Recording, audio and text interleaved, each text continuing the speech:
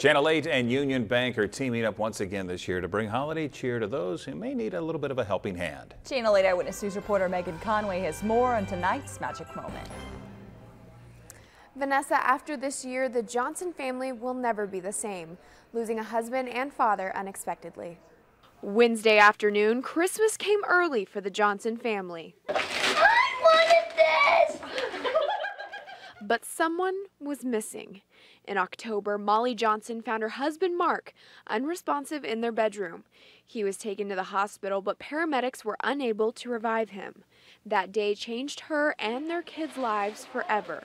The family said Mark loved playing any type of game with his kids, and they will miss how he could make them laugh. There's no one really for us to laugh about. He was always the first person to make people laugh in a group, and you always just felt comfortable around his presence if he was there. Even though there is no way to bring their husband and father back, Union Bank and Channel 8 wanted to give this family a magic moment to help them focus on positive things together this holiday season. They were nominated by their friend Jill, and the children were beyond excited for their early Christmas. Oh my gosh, thank you. Oh my gosh, thank you guys so much. I was just beside myself. I thought, oh, that's just the most generous, nice thing anybody could ever do.